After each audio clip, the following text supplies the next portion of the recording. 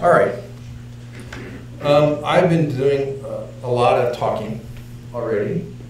Maybe it's a good time to tell you who I am. I am a geek by day and a geek astronomer photographer by night. I won't tell you what company I work for. I've been working there for 20 years, but it's what you get after San Fran. Some of you figured it out. And no, it's not Google. So this is Alabama Hills. I will show you with all the photos. I will show you where it was taken, when it was taken, in the month at least, and what settings I used. And the notes will have all of this, including the photos should be clickable, so you can go to even more detail, like when and where and what I did with it. So I want to start with something that inspires me. Maybe it'll inspire you. Does anyone know who this is? Oops. So again, I'm Stephen Christenson. I work for some company that I didn't name, and this is the thing that inspires me. And if you leave with nothing else, you hopefully live with that. So I'm going to start with a puzzle. What happens if you take 112 images like the one on the left, add one image like the one on the right? Any ideas? That's the sneaky thing that I'm going to be explaining to you. Okay, let's do an eye chart. Hint, the correct answer is green and B. Which one looks better to you? B. B, yes. Are these stellar images? No, but that one's kind of bad. The one on the left. Actually, I just have this pointer I can use. How about this one? A or B? B. Why B? It's something you don't see every day. And I'll explain a little bit about that too. Okay. A bunch of shots or one shot? This is a panoramic shot. I talked about it before, using a rig like this. Okay? So these 5 shots were combined, and you can do it in Lightroom. You can do it now. They added it recently. You can do it in Photoshop. You can do it in a bunch of other tools. Since I'm talking to Adobe, I won't explain that sometimes it doesn't do what I want, but most of the time it works really well, especially lately. So that's how you can combine shots to get a wider field of view. So let's talk about why you would photograph at night. And first of all, show of hands, how many of you would say that you know how to do night photography? Raise your hand. I should put my hand down. So, how many of you would like to try night photography? Raise your hand. Okay, one last question. How many of you know me from something else already, just out of curiosity? Wow, cool. And those of you I said I paid to do this, thank you. So let me explain why you might want to do night photography. One of the reasons that I find phenomenal is that cameras see colors and dim things at night that you can't see with your eye. Now there is an asterisk there. The reason I put an asterisk there is because the human eye is actually a very powerful instrument. You can see very dim things with your eye. But the camera has an advantage over you. It can look without blinking for a long time. You can't. So that gives the camera the edge. It also has an edge because at night, your color vision is horrible. You see things that are gray scale. In fact, a lot of people are surprised when they see the colors of stars. Did you know stars have colors? They're blue, green, nope, that's the one color they are, orange, yellow, white, and shades in between. There are carbon stars that look bronze, right, red. Betelgeuse is in the night sky, that's in Orion. It's very red. If you squint your eyes, you can tell, but a camera will show you. Another reason is that night photography is not something you do with an automatic mode of your camera. Getting out of automatic mode is, in my opinion, the best way to learn photography. Because you control what the camera does, not the other way around. In fact, somebody asked about apps. One of the things I get asked is there an app to automate that? And my answer is, why would you want a computer to tell what you want to do? Because it already happens in life every day. No, you want to be the creative control, not the other way around. And hopefully, you'll come away with the thought that night photography can be revelatory and inspiring. I'll talk about that in a bit. And all the cool kids are doing it these days, right? Good reason. So this is about my adventure in night photography, but actually it's not just my adventure. It's also, more importantly, what I learned from failure. Yep, I failed on a number of times. And also, like, give credit to my wife, who has inspired the heck out of me in so many ways, to let me go out in the middle of the night, not come back till 3 a.m. many times. And I would say that it's okay because I have photos that prove what I was doing. But you know what my camera can do by itself, because I already talked about it. So how do you avoid failure? That's a good question. Everybody wants to avoid failure, but you avoid failure by practicing at making mistakes and learning from them. If you try something and it doesn't work, great, try something else. And by the way, one of my favorite mottos is exactly what just came up. I don't know if you can read it. Learn from the mistakes of others because you don't have time to make them all yourself. Okay? Hopefully you'll learn from my mistakes and therefore won't make some of the mistakes that I've made. And what I'm going to do is give you a chronology of my night photography, starting with this photo, also Mission Peak, just looking away from that post you saw earlier, looking toward, this is Mount Allison, and the fog is pretty cool. Now, raise your hand if that's a cool shot to you. If you like that shot. Don't put your hands outside. No, seriously, here's the settings that I use right here. Can anybody see anything wrong with those settings? Go ahead, shout it out. 30 seconds is too long. I've heard 30 seconds is too long. For those who are listening in live, thank you very much. The guesses are 30 seconds is too long. The aperture is too small. That's the biggest thing. And the ISO is too low. So the takeaway for this particular shot for me is when I took this shot, it's one of the first night shots that after doing a lot of daytime photography, especially my friend Leonard Brzezinski, who's right back there. After doing a lot of daytime photography, I tried to do night photography. I'm an amateur astronomer, I love it. This looks so beautiful on my LCD screen. Looked like crap on my computer monitor, and if you were to get really close, you would see that that's true. What did I learn from this? I learned that cameras have limitations. I learned that night is not like day. And you're thinking, duh. But it's not obvious, I think. The difference between a 30-second exposure and a 60-second exposure is what? 1 f-stop. It sounds like a colossal difference in time, but it's 1 f-stop, that's all. And you can't believe your LCD at night, but your histogram is pretty reliable. So I tend to judge my night shots by looking at the histogram. If the histogram has some spread across the display, meaning from light to dark or dark to light, then I'm more likely to like my image. So yes, you're correct. It was very low, the ISO, very small, the aperture. And fog can be beautiful, and sometimes you need technology to catch up. This was back in 2008. And I did my best with Photoshop to get the noise out of that shot.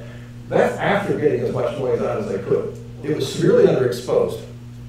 But what do I mean by technology used to catch up? This was the image taken before that one, same night. But the image you're seeing now on the right was one that I processed about 2 years later, 3 years later, when there were better tools, better noise reduction tools, including what's in Photoshop and Lightroom and Adobe Camera Raw. So you'll learn as you look at some of my shots that sometimes shots that didn't look like they were may work when you get better ideas or technology. This, I talked about, those of you who came early, I talked about my headlamp, the red headlamp. This is not, I repeat, not a daylight shot. In fact, sorry if I'm ringing a little bit, it's my booming voice. If you look up, where are they? Sorry if I'm, oh there, right there. See, that's a star right there. See that? There's more stars. And this was the beginning of twilight, so it wasn't completely dark. It was where you could start to see things. But I wandered out with my son, having looked, let me tell you the story before I got there. I saw a Mono Lake webcam of the snow in Mono Lake on the Tufus. And I said to my son, that is going to be a great shot. Let's go there. So do you know how you get to Mono Lake in the winter? You have to drive through South Tahoe because none of the passes are open. If you get to Mono Lake most of the time, you just go straight through Tioga Pass. It's about 5 hours and you're there. But In this case, it was a 7-hour route, because we had to go through South Lake Tahoe to get there and so on. But I walked out, I had a tungsten flashlight, it was a Brinkman or something like that, to light the foreground tufas. If you look carefully at the foreground tufas, and that's what these things are called, you notice these are warmer color than those. The ones in the back are just lit by the twilight. The ones in the foreground are lit by my thing. The foreground sand was lit by my red headlamp, which I had forgotten to turn off. And it's really cool what you're saying, because I tell you what, I use red all the time now, and green, and blue. This is what you would call, to me, I would call a happy accident. Okay? After Bob Ross, right? There's no accidents, there's just happy mistakes or whatever. No mistakes, just happy accidents. So a couple things from this that I learned. You can be inspired by seeing webcam somewhere or seeing a shot somewhere. You can, if you're willing to travel, go get shots that you might not have thought about getting, and I recommend you try it. And don't be afraid to make mistakes. Sometimes mistakes produce really cool images. This is also, in 2008, Leonard will know this shot, because Leonard and I were hiking up Mount Whitney. Again, a fledgling night photographer, I think I'm pretty good at it. Here are the settings. You notice the ISO is a lot higher now. Yeah. You notice the f-stop is quite a bit lower now, so it's a bigger opening. But this image was still extremely noisy. It was taken on a Canon 40D. And this is after a lot of post-processing to get it to look like this. Well, the noise was awful because it's a poor-performing camera, and I bumped the ISO up too high. I did not have to go that high. All that stuff adds to the noise. It's a feature of your camera, which is why when somebody says, what ISO should I use? I say, experiment. It depends on your camera. It depends on the situation too, but mostly depends on your camera. So this is 2008. So high ISO doesn't solve every problem. In fact, if you set your ISO too high, what you might end up doing is blowing out the stars, which do have colors. In this case, it was a lot of moonlight, so you kind of lose the color of the stars anyway, and I had to process for that. And the other thing is that noise is a pain. Avoiding it is worth a little bit of effort. All right, anybody know where this is? So for those who are listening in, one of the things that somebody offered was it's Memphis, it's, no, okay. Someone offered Sutro Bath. And in fact, you are correct. It is Sutro Bath, which is on the western edge of San Francisco. Okay? Now, what's interesting about this is you see two very strongly different colors. You see a brown foreground and a white background. I chose to set my light balance based on this, based on the poop on the rocks. That's bird poop, in case you're wondering. Why the Cliff House had their lights on at 3 o'clock in the morning, I have no clue, but I'm kind of glad they did. Unfortunately, there was a big fog bank offshore, so you couldn't see anything. It would be really cool to see the shot with stars in the background, but you know, that's the way it worked out. And this, the foreground, is all lit with sodium vapor lights. Those are those ugly, ugly, ugly brown lights that we see everywhere, where my red car turns gray at night. And most things are indistinguishable because sodium vapor light is very monochromatic. It has very few spectrum. It's not like the sun, it's not bright and white, so it tends to make everything look similar. So you have to deal with that. But my takeaway for this is that the color that you choose is also an artistic choice. You can be realistic, but with so many different sources of light, especially at night, you can't always do what you want. You can sometimes process parts of the image differently and say, okay, I'm going to use this color light balance for this section, this for that. That sometimes will salvage a bad image. One of the first expeditions that I went is this one. Anybody recognize that? Yeah. Don't look at the upper left. Yeah. That's cheating. Yeah. Okay, so this is the Mary Avenue Bridge. It goes right over 280. Yeah. Right? You have to know when they turn off the lights on the bridge, and the goal was to get there at twilight, before they turned off the lights, which I think was 10 o'clock, and the sun might still be the same. And here you see dramatically different settings. F22, 20 seconds. ISO 100. Very, very low ISO. Very small aperture, but a very long exposure. Why? Because the bridge was really bright.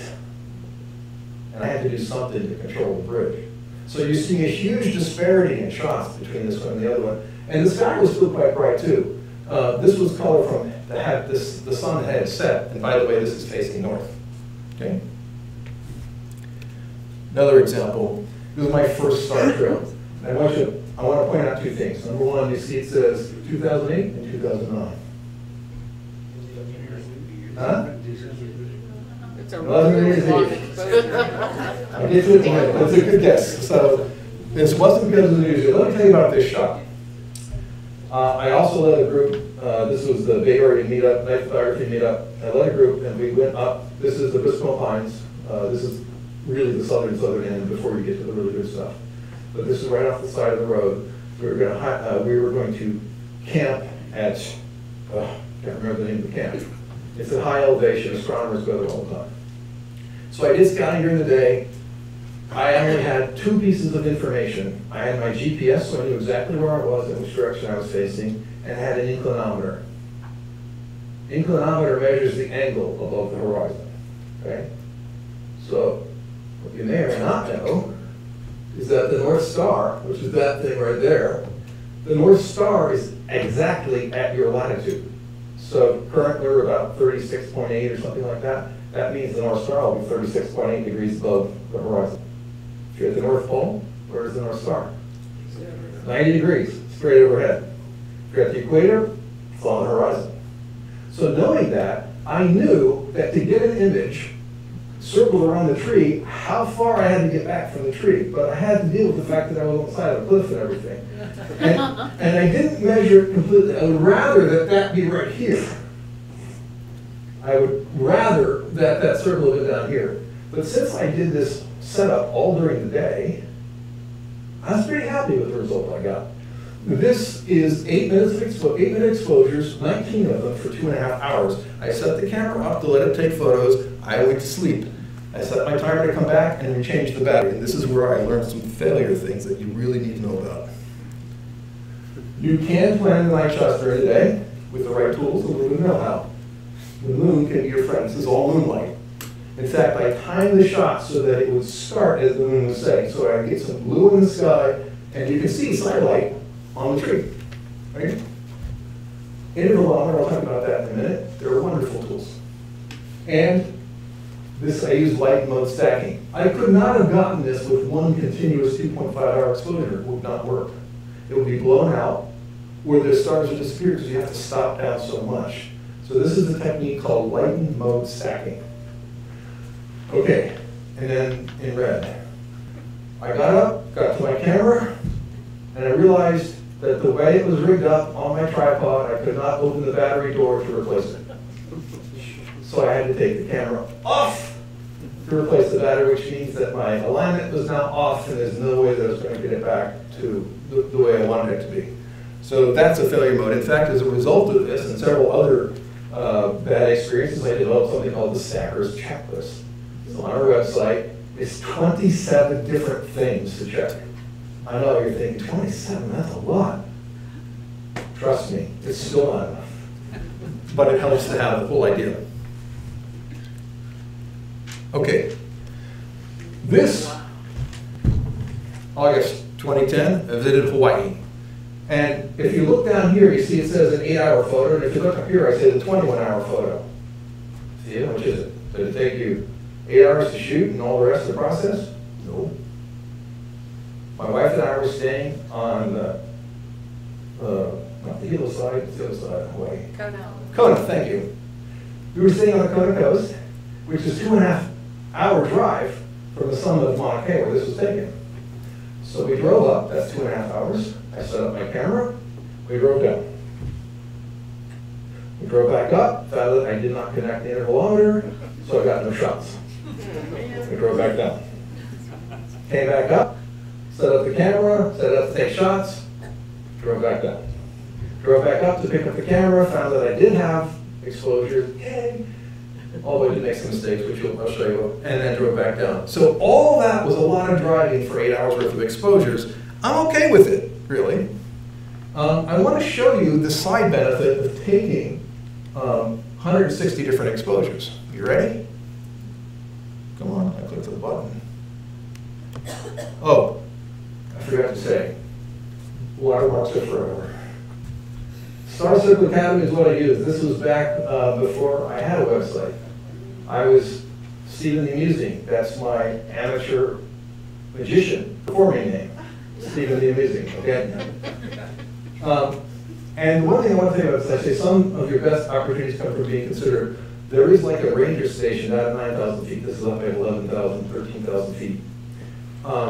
And the ranger was clearly trying to dissuade anybody from going up there because the road's not repaired and you can get altitude sickness. And I said, well, you know, here's what I want to do. And just so you know, I drive the car up mountains all the time, so that's not a problem. Number two, I've been up Mount Whitney. That's even taller than where we're going to go now. I said, I'm just looking for a place where I can get a view. And I've mapped out using Google Maps and the photographer's ephemeris where I think I want to stand. And he said, you can't go there. He said, because that is a restricted area because there was some sort of bug that was native to Hawaii and it was off limits.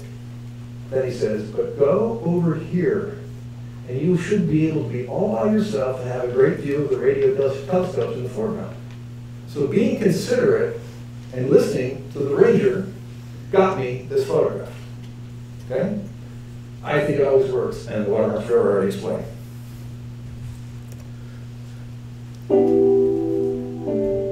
I thought about you last night.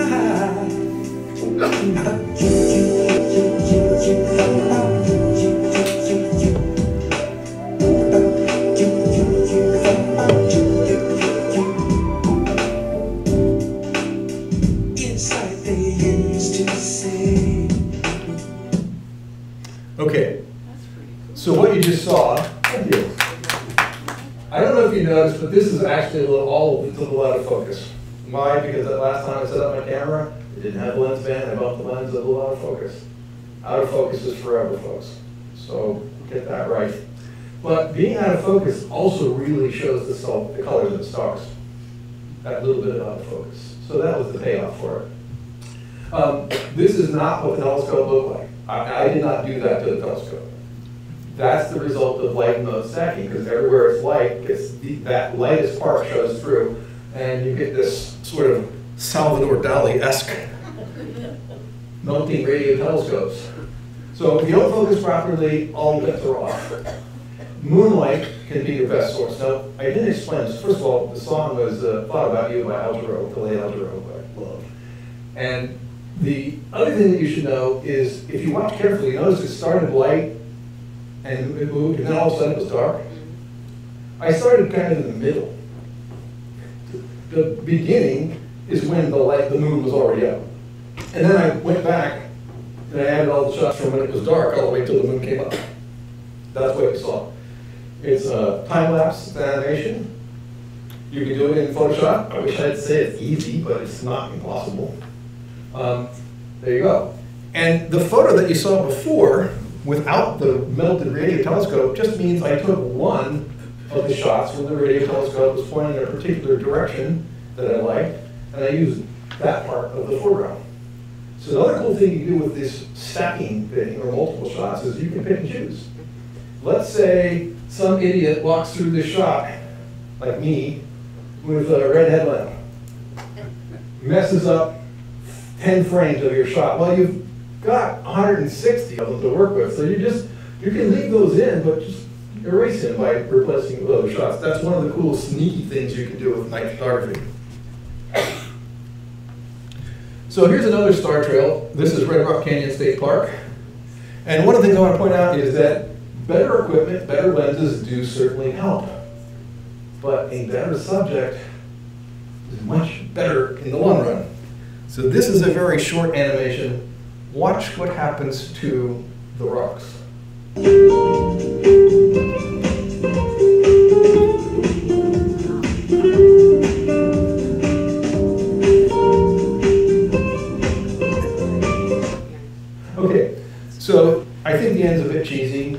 process it on the laptop, which I'll talk about in a minute. So this is a little over bright. It's actually worse on my display than what you see, so it's not as bad here.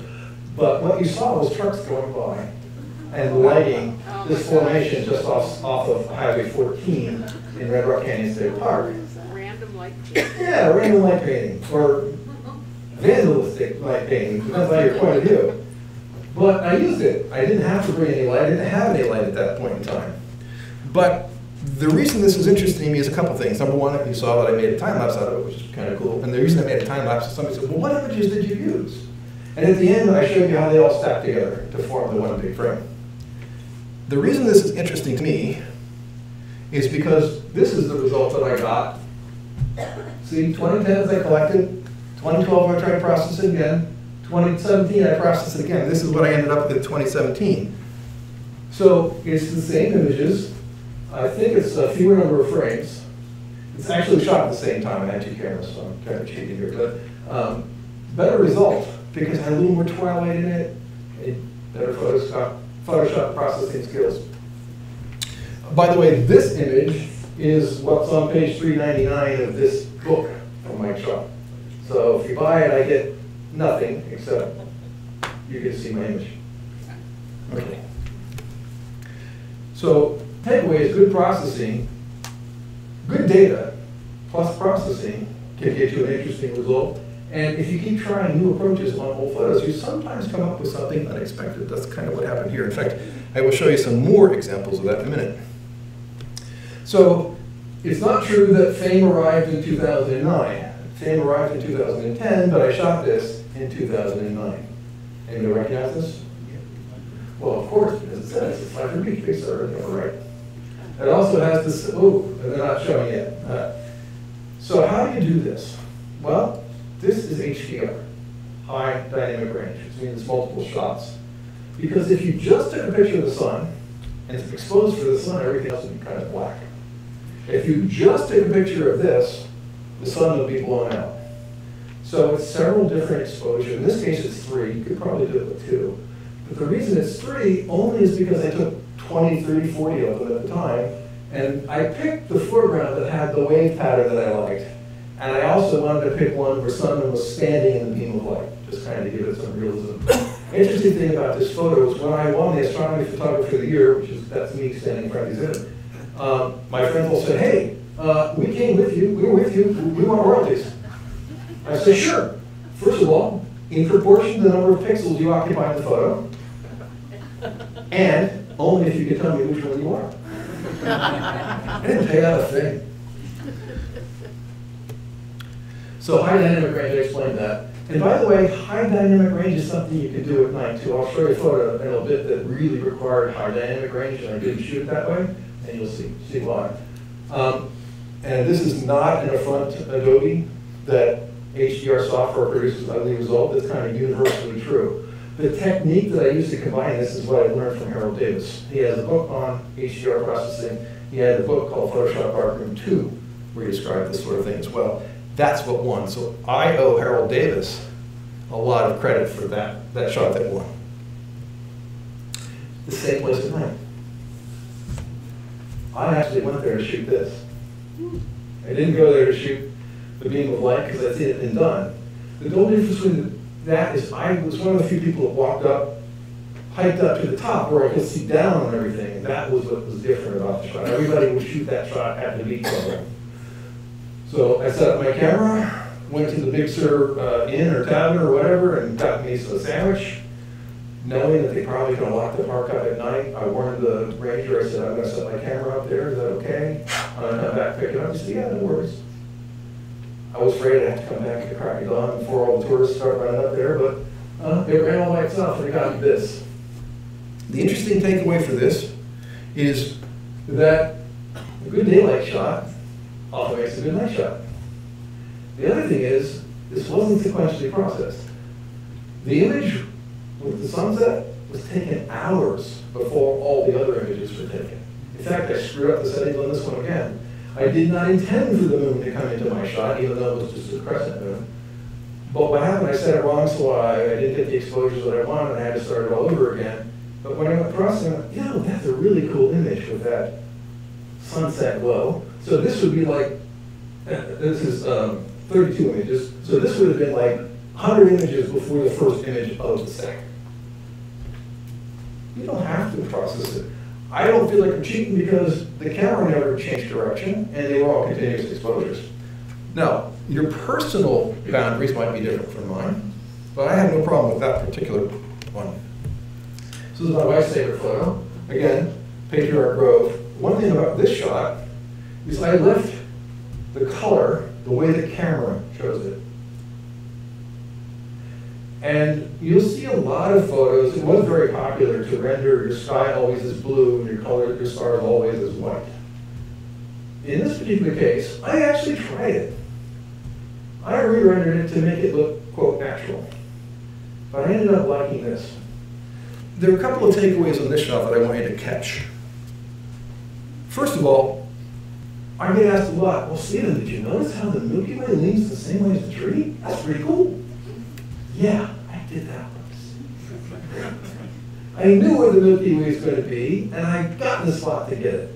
How did this tree get lit like this? It was literally a blue LED light like the headlamp I showed you before. I just had it. Now, those of you who do light painting, I will tell you an important thing. If your camera's here, your light should not be here. If you've done portrait photography, you know that head-on light just makes people look bizarre.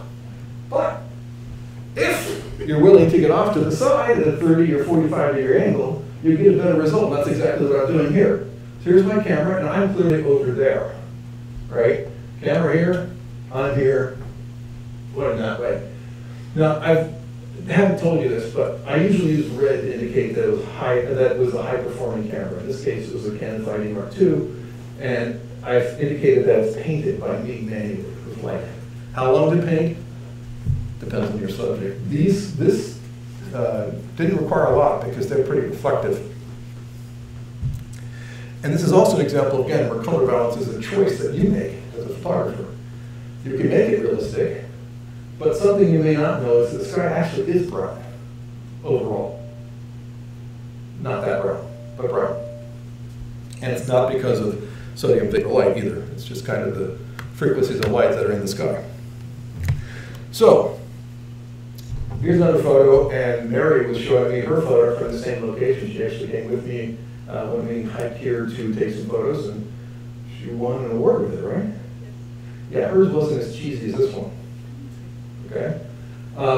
So I went there twice. That's why I've got the two things. I don't remember which one of the times this was. This is one time, and this is another time. What's different?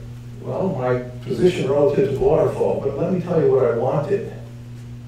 I wanted the Milky Way to go like this, so it looked like it was just the waterfall was an extension of the Milky Way. You can make that work if you go at the right time and do the right planning. This was a little bit closer. You can see here it's way out to the right, here it's closer. So that just kind of proves it's possible. And the cheesy thing that I'm talking about is I went and did these crazy little star things up there. Just Photoshop nonsense. And I don't mean that Photoshop is nonsense, I mean that is nonsense, okay? I know where I am. Okay, let's get even more creative. A couple of things about this shot. This is Alabama Hills. Should say up there. Huh? Where's Alabama Hills? Where is that? Alabama Hills. The question is, where is Alabama Hills? And the answer is, if you can find Mount Whitney, you're right there. It's right at the foot of Mount Whitney, very near Death Valley, very near the town of Lone Pine. It's actually, I might even get choked up because I tell you, this is one of my favorite places so far in the world. I haven't been everywhere, some of you have been much further than I have, but I love Alabama Hills. And all of you have seen Alabama Hills. I guarantee it. If you watch truck commercials when they're going these crazy things in the background, that was Alabama Hills, or Toronto. If you saw the movie Tremors, which probably you didn't, but maybe you did, maybe you're a Kevin Bacon fan, you saw Alabama Hills. It's featured in it. If you've seen almost any old Western, they were filmed in Alabama Hills. Why? Because it's a dry climate, it's a dark climate, and you've got these really crazy rock formations like this. This is called Cyclops. That's one of the names for it, or double arch. The thing about this photo is I stole this image from my friend Eric Harness. Eric, if you're watching right now, I apologize wholeheartedly. Although I was next to it, I didn't give him the primary position for his shot. But what he did is he did a really good job of light painting.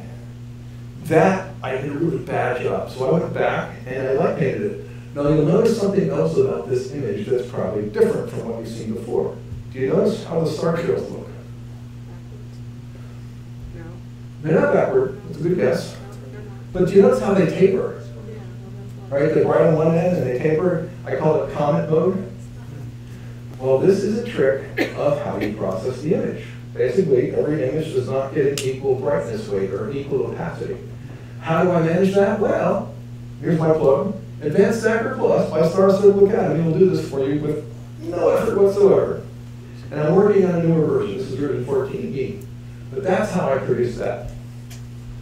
Also on my website, starcircleacademy.com, you'll see tons of other tricks that I use, like to get the sky darker, make the stars stand out. Some of that's built into it's a plugin for Photoshop. Here's another example, same deal. This is strong moonlight. That's why the sky's so blue. And that's also illuminating. This is also Red Rock Canyon State Park. And again, creating with Star Circle Academy, that's a plus. I don't see anybody writing that down or going to the website. What's wrong? Good. This was also light painted by trucks, but the moon was so bright it didn't make that much of a difference. But my point here is, by creatively processing the same set of images that you use, you get a different result, different look. Can you stack them backward? Absolutely. That's a feature that's coming in 15 that's not native in 14, although my website explains how you can do it if you wanted to. Backward just means instead of going this way, they go this way. Sometimes that's a better effect. Okay, case in point. I have a 2-hour webinar. This is another commercial plug. I apologize for being so commercial. 2-hour webinar where I teach all the things that I'm telling you right now about, and much more, about how to stack stars, how to plan shots, the software to use, and I give you examples, and files to use. The same software can do this and that. Star trails and time stacks. It's Wednesday. It's not full yet, so you should be hitting your browsers about now. Bit.ly, time stacks, or you just go to my website and click webinars at the top and you'll be able to find it. So I'm going to take a little bit of a philosophical turn here and tell you that you need to dance with the one that brought you. What do I mean by that? I mean that as a kid, I used to get a telescope from the high school. This is in suburban Washington, D.C. Okay? It's a bright town in Camp Springs. I used to lie out on my roof at night, including in the winter, to watch meteor showers. Okay? That's what I mean by dance with the one that brought you. If that inspires you, follow it. Here's an example of a Perseid meteor from Livermore. I call it Livermore Rain because I'm really clever. This is a photo that was taken with a telescope that I bought and in a dark sky place. I did not do the processing. Remember I told you about regale? He did the processing. That's why it looks good. But there are tricks to this. In fact, I have a webinar on that too. I don't conduct it very often. So what I'm getting at is whatever inspires you go. This is an image, I didn't tell you this, but I was just on the East Coast for 2 weeks. So my body doesn't really know what time zone I'm in. But this is the place where I first got my taste of the dark sky. If you've not gotten a taste for a dark sky, please go do it. And I know I put a lot of verbiage up there, and I apologize for that, but the takeaway is that I was out on my boat. We had been water skiing and swimming during the day. We had dinner at a dock, and we were going back to the other dock where we actually had parked, we were going to park the boat. And it's the first time I saw the Milky Way. Horizon to horizon. Bright as day. I saw so many stars I couldn't even imagine it. It was that overwhelming to me. And what bugs me about this is there's few places in the country you can go to see that anymore. In fact, even here, you see how much light pollution there is now? Even there. And I ask it this way. I wonder how many other kids' lives could be changed by seeing something revelatory, something inspiring like I saw. And hopefully you will venture out to a dark sky and see something like this. So sorry about the philosophical bent, but I think it really needs to motivate your thought. Alabama Hills again, this is that arch. This is one of my students, in fact. Notice that it's green. I did not color it in Photoshop. That's actually what color many Perseid meteors are. But remember, our night vision isn't really good, so you kind of see shades of gray. Plus, they go so fast. That's the color of the meteor. Now, this is obviously lit with an orange light. Oh, yeah. Again, remember I play with lights, I had green, blue, orange, yellow, whatever, all sorts of things. That's a part of the Milky Way. That's the dense part of the Milky Way down there. This is Alabama Hills. This is one of the places I tend to go, and this is where I'm going to go for the Perseid meteor shower, which is coming up in August. Unfortunately, that event is sold out, so I can't help you with that. Hey, But look, you've got a question in the front row, too? question in the front row. Oh, you did? Oh, yeah. I cheat. I use Hubble. You shouldn't use Hubble. So he gets the space telescope, which we've all paid for, and gets their data and then puts it out there. Well, I don't even process it. It's beautiful. Oh, you just steal the pictures from NASA. That's fine too. They don't need processing. Somebody processed them. Well, Okay. yeah, they were processed, colorized. I mean, all kinds of filters. Anybody recognize? Well, it says I give it all away, and then I go ask you where this is from. This is Crater Lake National Park. Probably in my top 10 most beautiful places in the world. Now, your top 10 might be different from mine. In fact, I have a website article about the top 5 destinations in the West. This is one of them. And you don't see anything because it's the color of the lake that's so amazing. It's a blue that you just don't see anywhere. But the thing about this shot is, like I say, think outside the frame. And I talked about this earlier. This is actually a series of photos. Right? As I say down there, 12 photos, but unlike light mode stacking, these are stacked left to right, or added left to right. Lightroom and Photoshop are really good at this these days, with the occasional exception. So this is something you can do and try, and you don't need any special apparatus. I happen to have this fancy rig sitting up here that I built that makes it easier and makes it more accurate. But you can just take a camera, and if you rotate it, you can put 3, 4, 5, 10 shots together, even at night. Another example of that. A couple of takeaways on this one, in fact. A lot of people say, hey, get the darkest sky you can. Get away from that nasty light pollution. Make sure there aren't any clouds in the sky. Oh, Bah humbug. that's crazy. The truth is, sometimes at night, the clouds can be just as interesting as they can be during the day. But there's a caveat to that. If you're in a very dark sky site, do you know what clouds look like at night? Black holes. So light pollution is actually your friend, or moonlight, in order to bring out clouds. And this was actually well after sunset. The cool thing, many of you already know this, but let me just put it right out there. Most people leave the sunset long before the good color shows up. Same thing happened here at, anybody recognize the name of the place? Steel Lamar? Yeah. People all over the place. But they all left as soon as the sun set, like, yes, now I get my chance. And of course I stayed there for another hour or so until it got dark. By the way, the core of the Milky Way is right here. This, you see this is called the teapot asterism. There's the handle, there's the dome, there's the spout, there's another one over here. That's Sagittarius. The core of the Milky Way is right here where the spout is. Right here. That's the core, galactic center of the Milky Way. If you see the teapot asterism, but you don't see the Milky Way, I guarantee you it's there. You just can't see it. It's not dark enough. I was just over the Golden Gate Bridge, took a shot over the city as I was coming back from the thing. I looked and I saw the teapot asterism. I went, oh, the Milky Way is there. I couldn't see it with my eye. But I worked with it and I got a little bit out of the camera. But of course, as you know, San Francisco isn't exactly a dark sky area. This is a mess. This is the same thing as the other. I was just trying to take a panorama using a light source that I'd never used before. It was too bright, too dark. I couldn't get it to work out. But it's kind of an interesting shot in and of itself. And part of the reason is that there was a lot of color in the sky anyway. In fact, I didn't point this out before, but you notice there's a green band here? That's called sky glow. It's an atmospheric condition. The atmosphere heats up at night, heats up during the day, and it gives off radiation at night. You can't see it very well. It's too dim for you to see, but the camera can see it.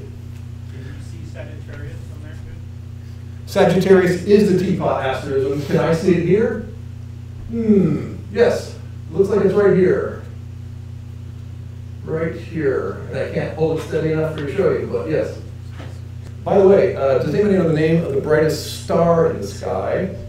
The person with the correct answer will win a book. The sun. So for those who are listening in, somebody said the sun, which is cheating. It's also correct. I heard some other answers. Just raise your hand, I'll call on you if you think you know the brightest star in the sky. Now, Is that Venus? Venus. Venus is the brightest planet in the sky. Sir? Sirius. Sirius. Am I serious?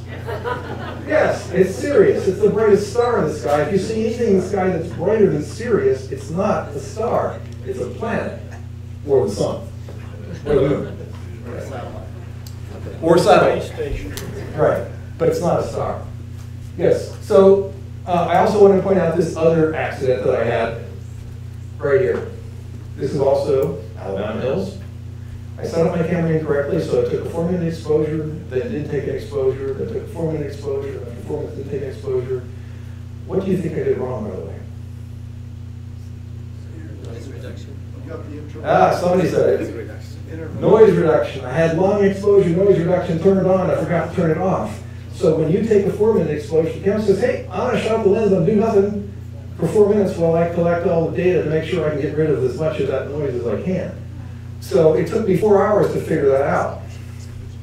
And yes, I was sitting out on a rock with my friend Eric for over 8 hours that night. But it came out okay. But here's the thing. I could have done this by taking all the exposures and omitting every other one, right? So you can be creative. You can get the dotted lines without making the mistake.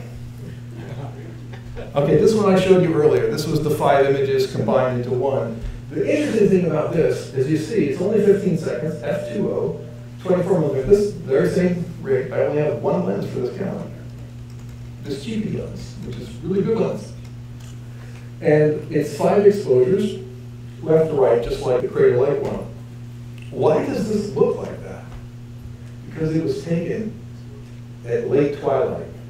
So there was still enough glow in the sky, but after it faded just enough that it still lit this foreground, and there's a little bit of glow from the city of Lone Pine as well. That'll light it up. I did not have to heavily process this, which is kind of a shock to me. I do know from having done this lately that you can also, on this camera, set the ISO up to 6200, twice 3200, 6400, and you really don't lose a lot, but on some cameras it gets ugly. So anyway, the thing that I use this, I spoke to the, I'm going to run out of time, so let me make sure I get through this. But I spoke to the Astronomical Association about this. You know, they take those deep sky pictures like the Andromeda Galaxy I showed you. They take the Rosette Nebula and all these other really cool things. But they never have foreground.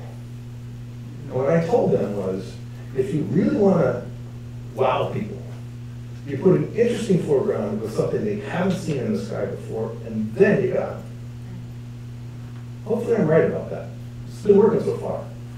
Has it been working? Okay. Almost there. You can also look at the world differently. This is that same formation you saw with the guy who was sitting next to it in the meteor. But I say think outside the box, see the world differently. You don't have to imagine, you don't have to put this in the frame that it is. What are you looking at? Well, this is the western horizon, that's the eastern horizon. In fact, there, that green band, that's the air glow that I talked about before. There's a little bit of it here, just a tiny bit. All I did is I did what I call a vertigo. Taking pictures slightly diagonally, but it was almost straight overhead.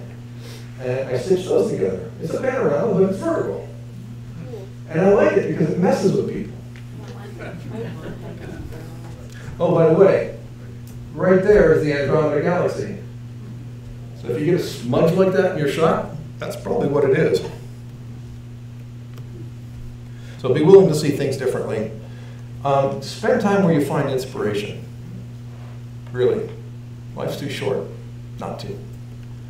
This is another place that I really enjoy. Let me briefly tell you the story of this. This is the Harris Lighthouse in the Outer Banks of North Carolina.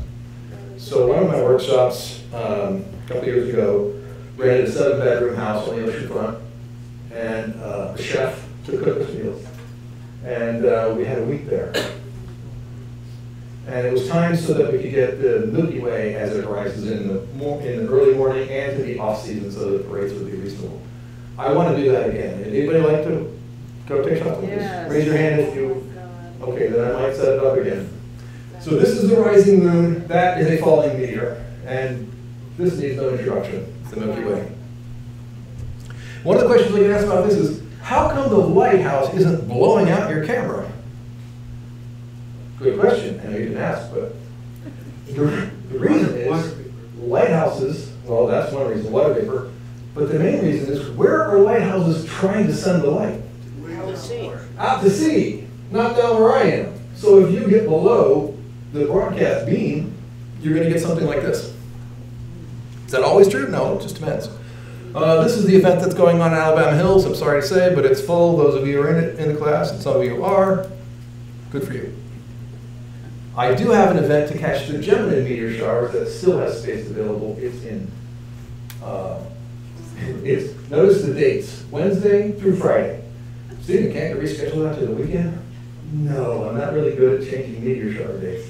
I did have somebody say, hey, that thing with the moon that you wanted to go to, can we do it like next week?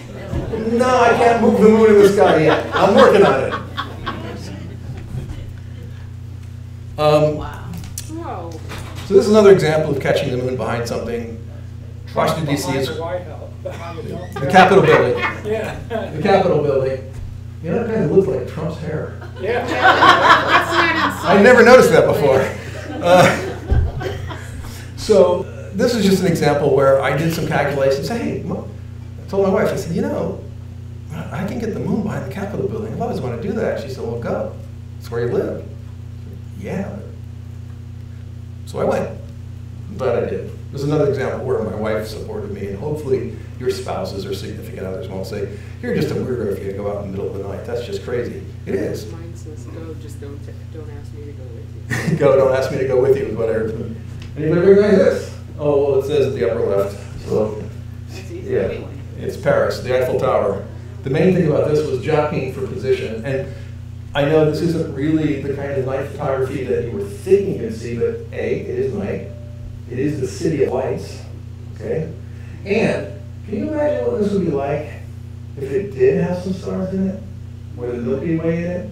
You probably won't get it very well because the city is so lit, you won't get the Milky Way, but you can get some pretty cool star formations. In this case, it's dominated by the moon, which also lit the clouds. Okay, I'm going to point out something you may or may not realize about photography. Photography is a record of light over time. That's what it is. It can be evocative, it can be clever, but it's light over time. So night photography is especially interesting because it's the motion usually that makes things interesting. This is Zion National Park. I was actually trying to take a panorama of those mountains behind. Just come out of the tunnel and it was twilight, but a car drove through. And I went, oh, that's a better shot. So again, happy accident. Here's another example. 3 different kinds of motion here. You got airplanes, you got stars, and anybody know what this light is? I'm pointing at the lower left with this.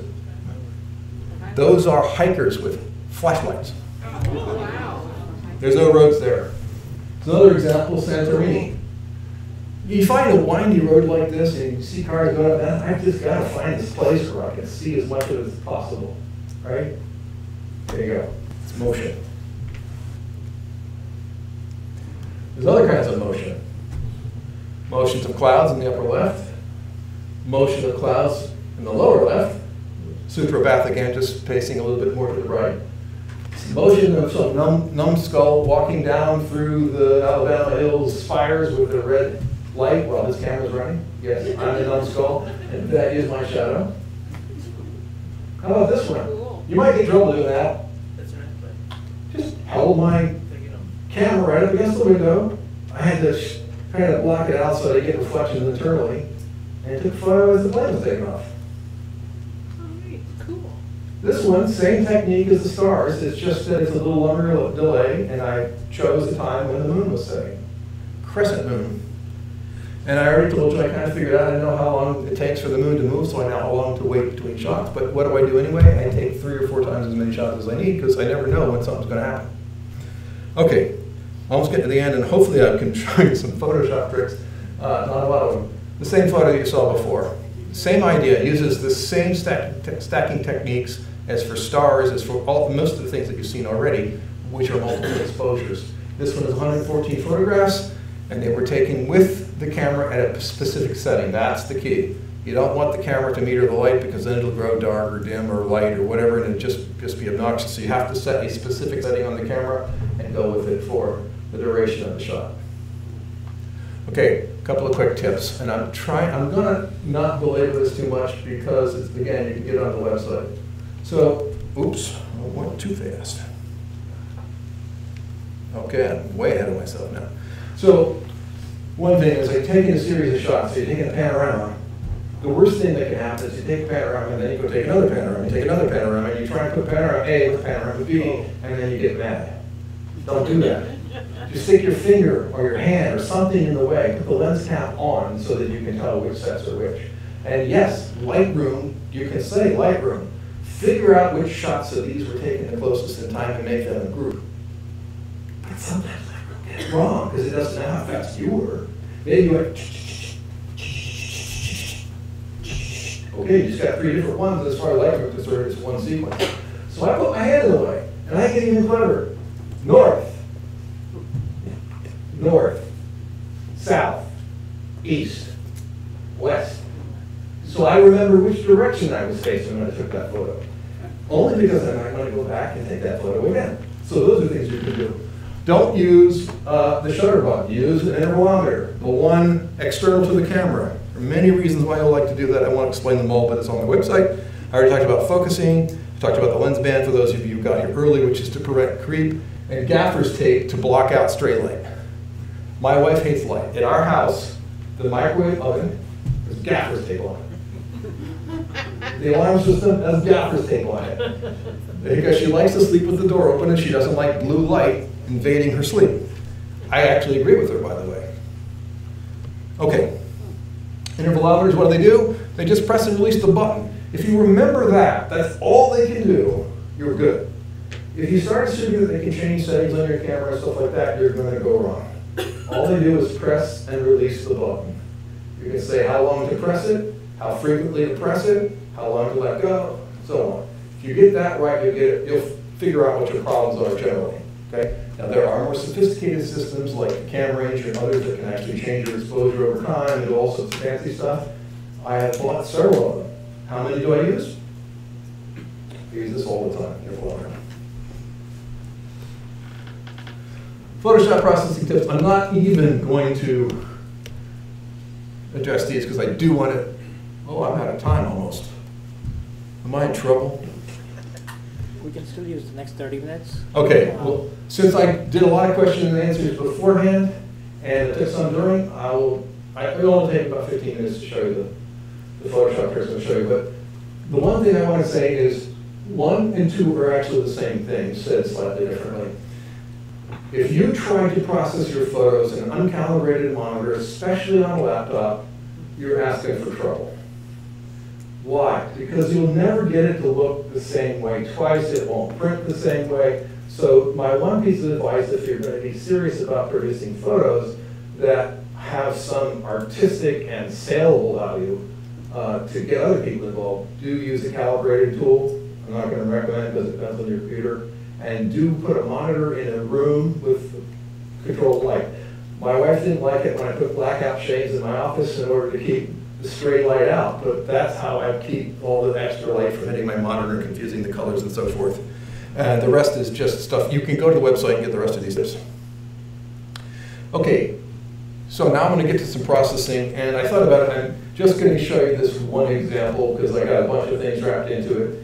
And I will apologize in advance if I fumble, because I forgot the dongle for my mouse, so I have to use the trackpad, and I'm not very good at it, okay?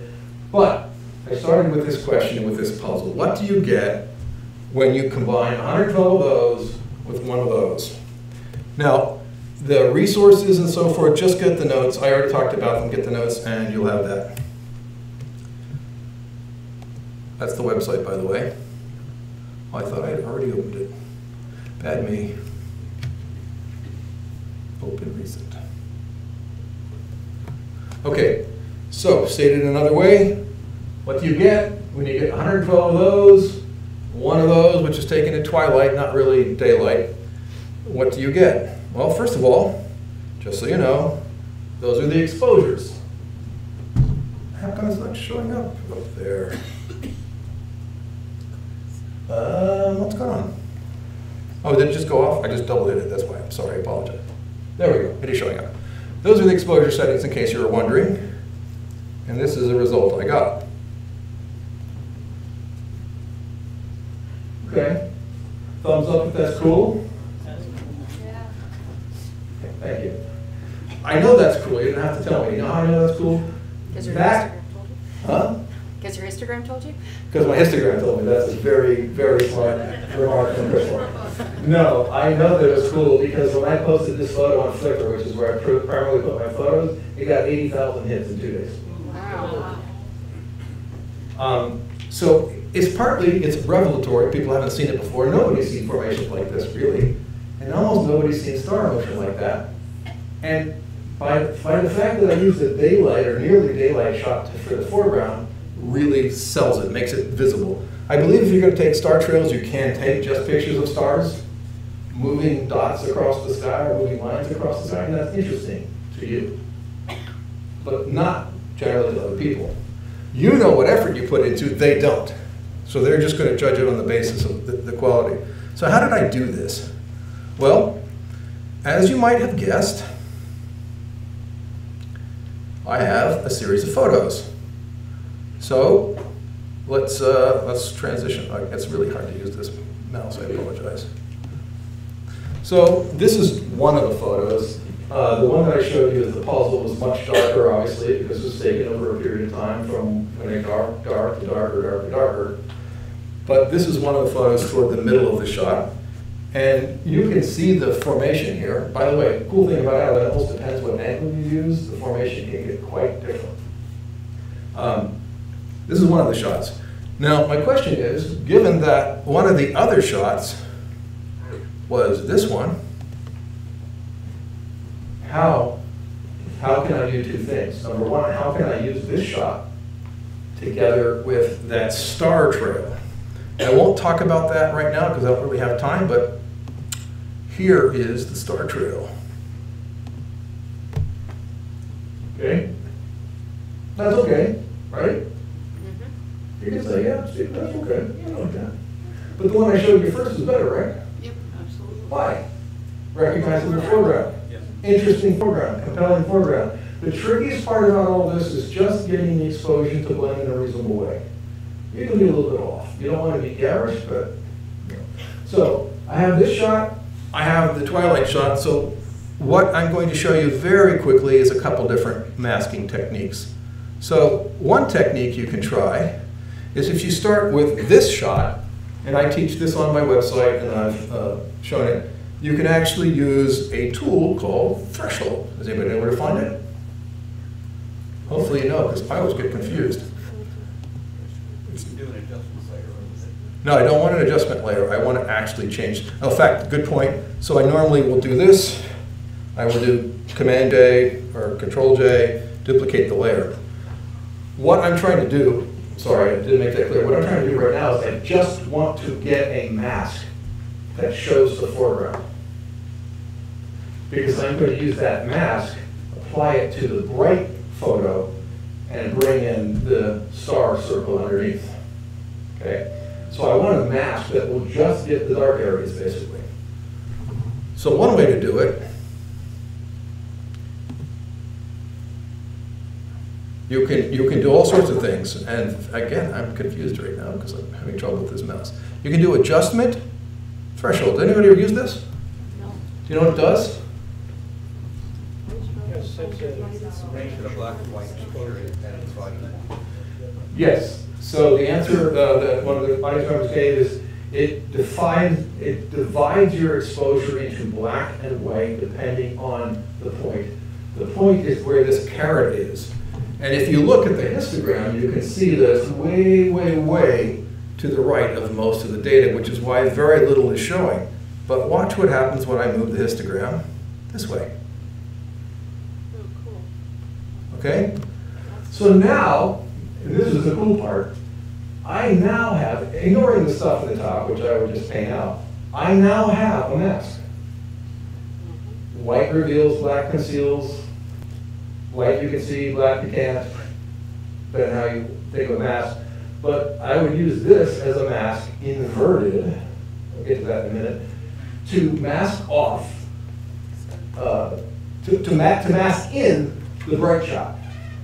So one way to do this would be to take this, and I can go through the trouble of doing it. All I have to do here is say, okay. I would go through some trouble. You don't want to go too far, by the way. I would go through some trouble and make this using the right bracket big. And what am I doing wrong here? Oh, yes. Control Z, Command Z. I'm going to do D to reset the palette, and X switches between white and black foreground. You see that little thing over there? Okay. So what I would do here is I'm going to paint, I would paint this white out. Oh, sorry, difficulties of using this trackpad. I would paint that out because I want to keep the sky. Now I have a foreground selection.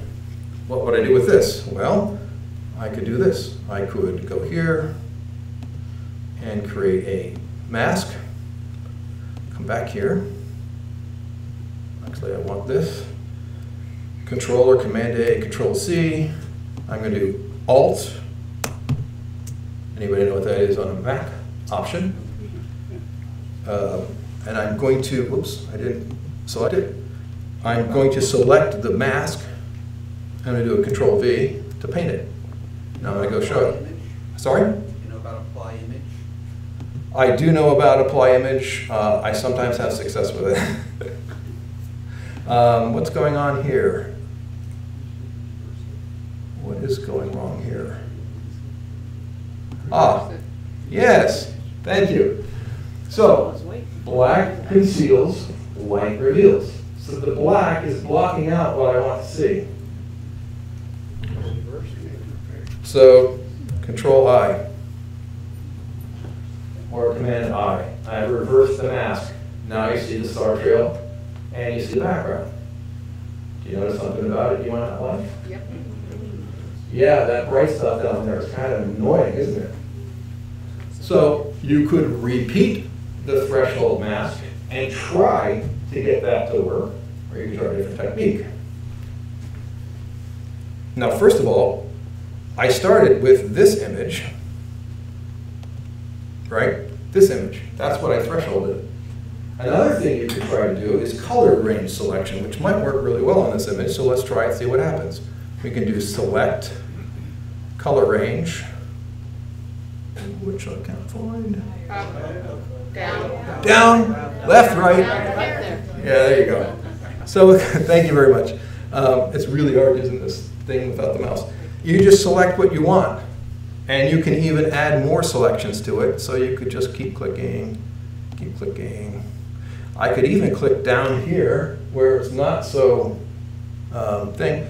I probably want to set the fuzziness down, but here's the tricky part about color selection. You really don't have that option for unique selections. Just select the black. Yes, that's another way. Thank you. Good point. Sometimes you have to think in reverse and select the black, right? So I could have done that. I'm not going to do that right now, but anyway, I'll end up with a selection here. Okay, I now have a selection. It's not ideal selection. You see I have problems with stars. Stars in because they were brighter, et cetera, et cetera. Not a big deal. You can go paint those stars out. That's a little bit tedious as well. However, some shots are worth the work. So what I've shown you is too far is a threshold selection. a color range selection. Someone wisely pointed out if you have a dark image with a contrast, you can invert it, select the dark things, and then invert your mask when you need to, okay? So you can do this. What I'm trying to get across to you is two things, really. One is you can combine daylight or near daylight shots and night sky images and get a compelling foreground, and it doesn't look that cheesy. Would you agree, Wayne? It didn't look that cheesy? Okay. There's yet another way to do it, which is the way I usually do it. So let's throw away this mask. But, okay, let's get this selection. Here's how I usually do it. I use the, yes, the quick selection tool. Now you can use the magic wand tool, and in some scenarios that works really well. But I will just do this, quick select. Usually, whoops, this is hard to do with this situation. I'm just going through the sky. The nice thing about this is, if you look, it's hard to see, but the marching ants now have blocked out the part that I decided I didn't want because it was going to come out too light. Now I have a quick select tool, create a mask with it. Again, it's inverted because I selected the sky, so I do Control-I or Command-I, invert. That's actually better, right? That blue stuff, now, there are some things about this. There's some parts here where there's some contamination, some color contamination. You can do color separation with that. I won't go into details about that. You see right here, there's a little bit of blue fringe. And it's not easy to see, but there's probably some fringe. No, actually, there's not. That's amazing. There was on the previous one. Yeah, there was. Yeah, so there's some fringing here, too. See the fringing there? How do you fix that? There's two ways. One way is you can, if you're getting the sky, you can grow the selection, which hopefully will knock that off.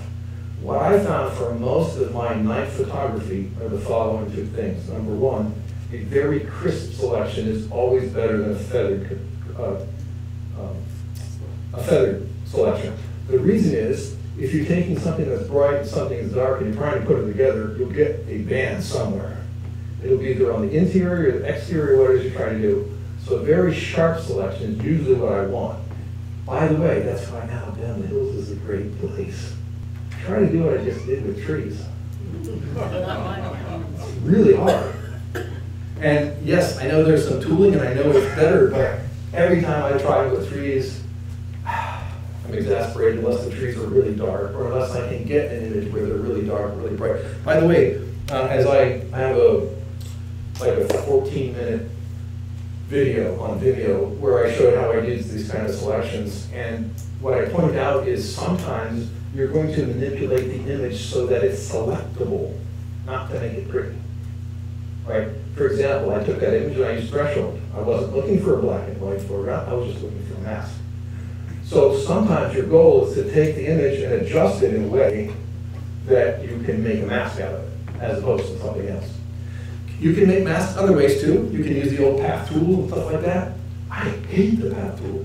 It takes forever, right? Come on, and now if I had a small correction, sure, of course I do it. If I was trying to make text on a circle, path tool, whatever, no problem. But it's really a bad tool for trying to make a boundary between these layers, but we can do it that way as well.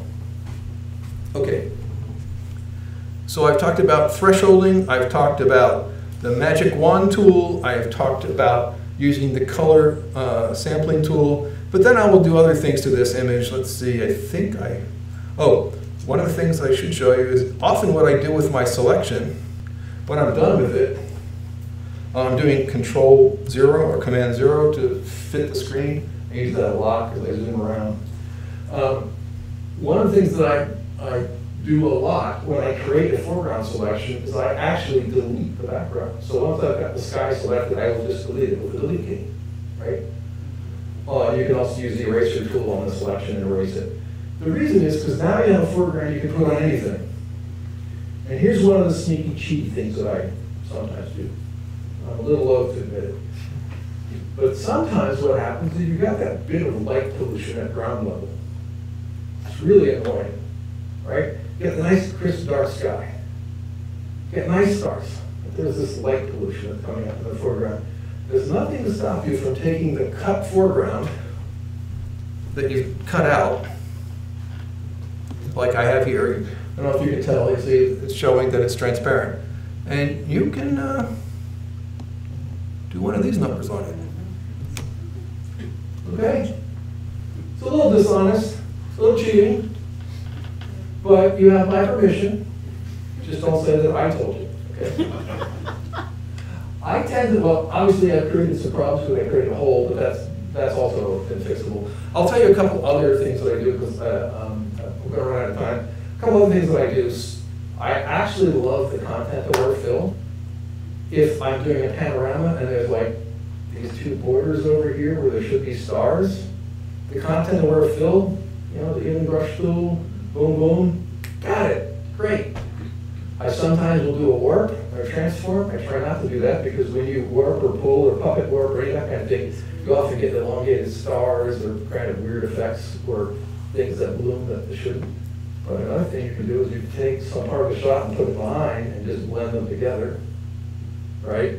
So you can put stars back in that were on the borders because you didn't quite shoot it right. So those are the sneaky tricks that I use fairly often. And if you catch me on one of them, well, you know, that would be great. I actually try these things that I give them. There's astronomy software that'll go look and see if they can identify the stars in your photo, and usually it's right. So I must still be getting it accurate enough that software doesn't get confused. Let's see, we're going to be over in 10 minutes, which I think is a good time to stop. I will tell you that the whole creation of that star trail is something we'll be discussing on Wednesday in the webinar. It's not free. You can buy the webinar with the Advanced Stacker Plus for a very reduced price, or you can just buy the webinar. I don't have any special thing, but you just use your computer. It's good to have a microphone so that you can talk, but that's not necessary. You definitely want sound so that you can hear. And you want a computer, not really a tablet, because you're going to want to follow along. It's actually interactive. It's limited to like 30 students, so I don't just open up the world. But that's where I would talk more about it because it's a 2-hour subject in and of itself. But it is stacking. If you want to know very quickly how you can make this stack, you can do it as follows. Let's say I have 100 images that you shot, which is about what this one is. Take 100 images in Lightroom and you say, load as layers in Photoshop. And you go get a cup of coffee. Then you go out to dinner. Then you come back and you say, great, select all layers. Then you get another cup of coffee. That actually happens pretty quick. Then you come back. Then you say, select the top and change all the blend modes at once to lighten. And you go start it. Or you will get a time stack of clouds. That's it. The problem is you got so many layers, you're bogging your computer down with all that memory that it's swimming around. Which is why the way Advanced Stacker Plus is a little different. It loads an image at a time, creates the result. So you never have more than about 10 layers in memory. So it's a lot faster. And have I timed it? Yes, I have. Does it have drawbacks? Yes, I will tell you the drawback. Let's say that you have 100 layers that are marred up by airplanes, and you want to get rid of all the airplanes. You're going to be forced to load all those layers, those images one by one, block out, either clone out, or heal out, or black out. You actually just black out them, and then combine them in light mode. So it doesn't work as well for that when you have such images. And I can show you one where, you saw the one that I showed you with I told you the hikers and the airplanes. I actually did that image without the airplane trails. Drove me nuts. Took me hours and hours and hours to get rid of those airplane trails without accidentally removing star trail, which is all I want to keep. So anyway, Stacker doesn't work as well in that scenario, and I'll grant you that, but it's a heck of a lot faster otherwise. We got like 5 minutes left, so I think I should stop here. First of all, I want to thank you very much for being a rapt audience. And no, I heard no snoring, which is a good sign for me. Got 5 minutes left. Yeah, 5 minutes. So I want to thank you for your attention. One of the things I really love about doing this is I love the questions. So I thank you for all the great questions you asked. And I'm not just blowing smoke. I'm telling you this because many of the articles I write on the website are based on the questions I get. And some of those questions make me think, how would I do that? How did I? Wait a minute. Is that even possible? Those are the kind of things that drive me to do more creative things in processing, and I just hit the surface of the kinds of things that I do. So thank you for your questions, thank you for your attention. Any last questions you'd like to ask, knowing that yours might be the last, and therefore the thing everybody in the room will remember. So, when you did the shots of the galaxy, the still shot, how do you keep the stars from moving? Excellent question. So for those who are listening in, the question is, the shot of the Andromeda Galaxy, how do you keep all the stars together that are in the galaxy without the movement, without the smears that you're getting star trail? And the answer is, I cheat. The answer is, I use a device called an equatorial mount. It's exactly what you put a telescope on. In fact, I did use a telescope for that shot, but I have some that were shot with just my regular telephoto lens on the same thing. It tracks the sky at the rate of the sky's motion, and therefore, if it tracks well, you don't have a problem with smearing stars. It's actually one of the latest, greatest techniques in night photography to get a really dense Milky Way by tracking it for a period of time. But of course, it tracks the sky, but the ground doesn't move. So you either get smears in your ground, which you have to compensate by doing the kind of trick I just did. You put your ground, you pick the ground and you put it over top, or you accept the smearing in the ground. Another question up front. Can you say something about transition of exposure, like in a time lapse from dusk until starlight? In terms of time lapse, the photographs the way you see it. So the question I'm being asked is, what about time lapses from, say, dusk to dark? How do you do that? I don't know the answer. The answer is it's almost impossible for a camera to do it. It's almost impossible even for your eye to do it if you were to face those things simultaneously. So what I try to do is kind of split the balance. I will wait until it's gotten to be twilight and then a little darker, and then I will start. But you know what? If I'm shooting photos with an intervalometer, I don't care if it starts a little early. Those all turn out to be too bright. I just want these. All right. Question? Yeah, you have an optimum f-stop, because I noticed you're using between 1.4 and f7. The question is there an optimum f-stop? And there is not a good answer to that, but I do have an article about what to look for in a night photography lens that does talk about it. So the optimum f-stop is a combination of three things. For night photography, you want to drink up as much light as you can. So the lighter the better. But if you make it that wide and you get strong coma or strong chromatic aberration, or if it's just too fuzzy to use, okay, you paid for f1.4, but you're not using it. So my answer is, for night images, especially the Milky Way, 1.4 to 2.8 is where I live. When I have some foreground or when I'm trying to do something different, then I'll mess with different f-stops. And sometimes you just mess with them just to mess with them. If you open up your lens wider at higher ISO, you'll get more stars. I have a story on my website that explains why that's true. So a lot of people think if you expose longer, you get more stars, but that's not true. Anybody know why? Stars are moving. Stars move across your sensor, depending on your configuration and so forth, but on average, in about 3 seconds, it will move from one pixel to the next. It's already soaked up as much light on that pixel as it can, now it's moved on to the next one. So exposing longer doesn't get you more stars. Higher ISO will get you more stars. Bigger aperture will get you more stars. I have a story on my website called Drizzle, Drizzle, Little Star, where I try to talk about that and explain, the mechanics of it. There's another thing that wasn't asked, but I'll briefly say what came to my mind is, what if you don't want trailing in your photos? What if you want crisp star photos? The current thinking is, and I've been doing this and I like it, is to hit a high ISO, like 6400 ISO for 10 seconds. You're going to get trailing stars, and it's going to depend on your lens and so forth, how much that is, but it's minimized. There's a trick to that, however, and that is if you set too high ISO and too long an exposure, you blow out stars. You lose their color, you may lose other details in the sky. In fact, you don't know this, but things in the night sky are just like the HDR photo I showed you for the sunset. There are things in the night sky that are actually much brighter than other things. And if you try to get exposures that make them all work, you might find difficulty. That's true mostly for astrophotography of the sky only kind, but it's also true if you're trying to get details of, say, the Milky Way. For example, there's a lagoon nebula there, it's very red. And if you overexpose it, it just becomes, looks like a stoplight in the middle of your photo. Okay, I think I'm about out of time, but there is time for one last question. And remember, this will be forever remembered. Yes, yes, sir. Do you have an ultra-wide lens that you recommend? An ultra-wide lens that I recommend. Well, ultra-wide is relative.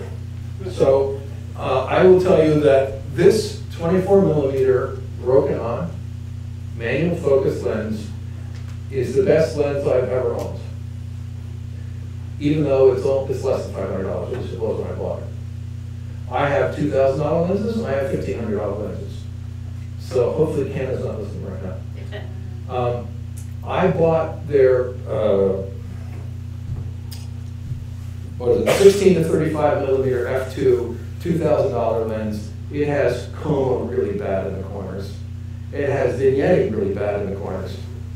It makes it almost impossible to use unless I zoom in a little bit and stop down to get. Now, don't get me wrong. I've got some photos that have sold and have been in magazines from it. Not a problem, but I love this Rokinon. But you have to be willing to deal with the effect of a manual lens. Okay, I think I'm out of time.